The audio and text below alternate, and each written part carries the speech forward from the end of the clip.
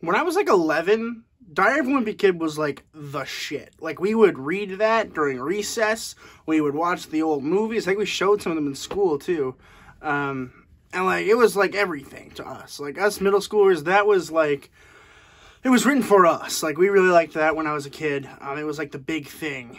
And now, I don't know how relatable it is because I'm in college. But as a college age person, not sure it works very well.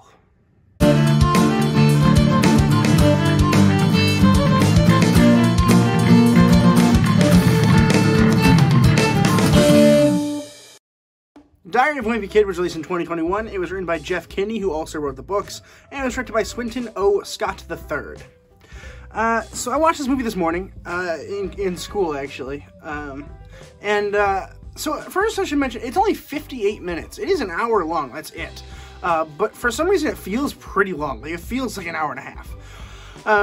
And I don't think it's because the story is bad, because the story is still fine. Like, it still works as a story. It is still kind of relatable. I can see it's still very much relating to middle school life in general. It is very much a realistic kind of movie for children. And it is fully animated this time. There were some animated parts in the original live-action versions, but this is entirely animated. And the animation looks nice. It's fluid. I like how they go from 2D to 3D pretty quickly.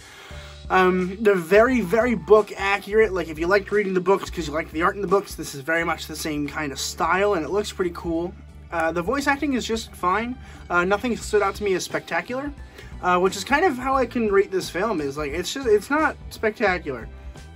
It is solidly medium rare. It is nothing special and nothing bad. And I think a lot of that has to do with my perspective, which is from an adult. I am an adult in college. And do I still relate to some of these things? I absolutely do. Like, I understand what it's like to be the odd one out. I understand what it's like to be kind of the nerdy, kind of weird person. My thing that I did, instead of what Greg heavily did here, I leaned full into that. That's like who I am now, and I love it. But here, it's about them trying to acclimate to middle school life. And there's a couple unrealistic things to that, right? Like, first of all, everyone else who is joining middle school is in the same boat, which I think most people don't really recognize when they're in the stage of middle school, is like, there are others just like it, and I feel like they should have shown more of that, because of course they had the weird guy, Fregley, I think his name was, who definitely is relatable to Greg himself, and while he refuses to see that, it is true. And I wish there was a little bit more of the friendship side of things.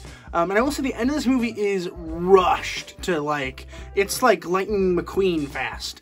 We go from, like, they are not friends and they don't like each other to, like, the end of the book in, like, a second. And it does give me a little bit of whiplash, too. Like, it is not easy to navigate how that goes. It is very much, like, the movie's done. And you're like, whoa, like, that was very fast. A lot of things worked. A lot of things were directly from the book. There are a lot of things from the book that were kind of missed out, I think. But I could be messing them up for, like, Roderick Rules and all that stuff. I'm not sure. I like how they made it a movie instead of a Disney Plus original show, because this would not work as a show. They'd be way too long. It could work as, like, a web series, maybe 15-minute shorts, but I think the movie does work. I think the hour long was a reasonable length. I do kind of hope they make more, just because I want to see where they go with it. I don't particularly care to watch them, but I will. The next one, in theory, would be Roderick Rules, I believe was the second book, and also I believe my favorite book as a child. So we'll see how that goes. But yeah, overall, I mean, it's not spectacular. It's not at all, in my opinion, going to be nominated for, like, Oscars or anything, which at this point in December, we are definitely seeing a lot of Oscar-nominated stuff coming out. It's like everyone's pushing to be nominated. We got West Side Story. I mean, even Spider-Man No Way Home kind of feels like it might want one.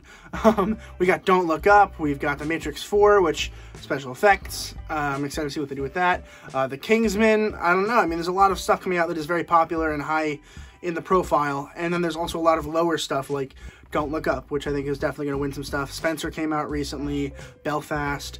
And so it's nice to watch something kind of relaxing, but it's not going to be nominated for Best Animated Picture. If it does, I'll be very shocked. But I doubt it. I truly do. I'm not even sure if it would count as a film in the Oscar run anyway, because it's only an hour long, and it is only on a streaming platform. But we'll see. But I'm going to go ahead and give Diary of a Wimpy Kid a C+. C+ is middle of the road, average, nothing special, nothing bad. It's just kind of a movie that I watched, and I'm never going to watch again because it's solidly middle of the road.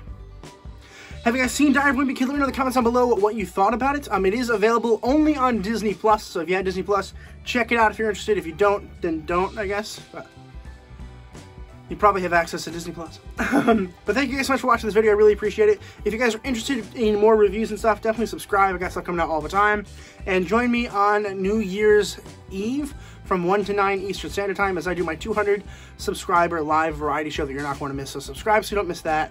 And as always, keep watching movies and television, stay educated, and I'll see you guys in the next video.